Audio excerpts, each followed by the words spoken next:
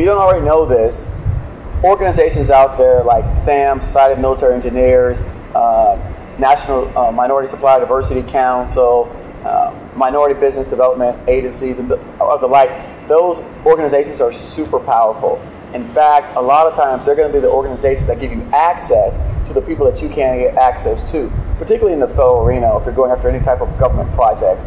I know, for example, that the small business specialist, the one that works over at one of the military bases that we went to, she specifically told us, if you want to play in this game, you've got to join some of these organizations. And in one particular base, that goes for them.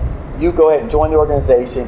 You're going to get an opportunity to present your business, present your ideas, present who you are, and then you're going to stand in front of a room of decision makers. And you're going to stand in front of the room of actual contract officers or contract officer representatives.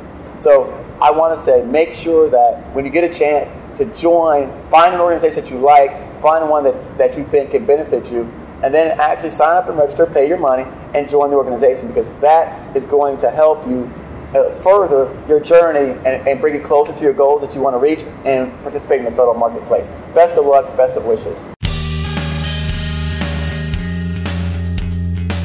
Hey guys, if you liked that video, you like what you saw, click the subscribe button to my left to subscribe to my YouTube channel. Also, we've got a bunch of goodies for you below at scorecontracts.com/resources. Stay tuned for this next upcoming video.